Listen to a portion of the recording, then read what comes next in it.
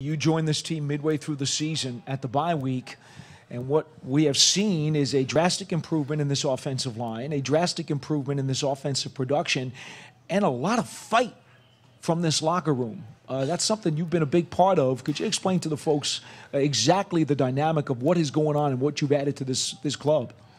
You know, when I first got here, a lot of guys, came to me saying I helped change the culture, and I like to think the presence that I brought to the locker room, to the huddle, to our offensive line room, was a presence that demands everyone fight to the end.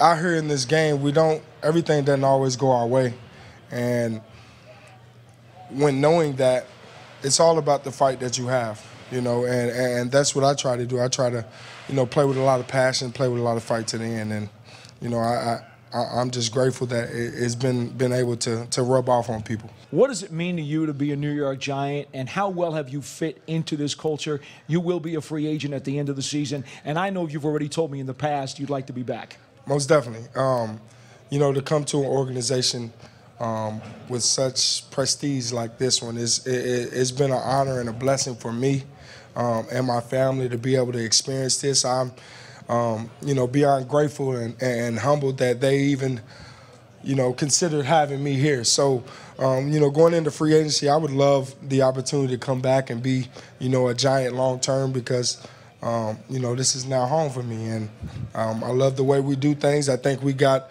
a good group of guys, and I think, as long as we put things together, we can be great. Jamon Brown, thanks so much for your time. Best of luck in the future, and have a great New Year's. Oh, thank you.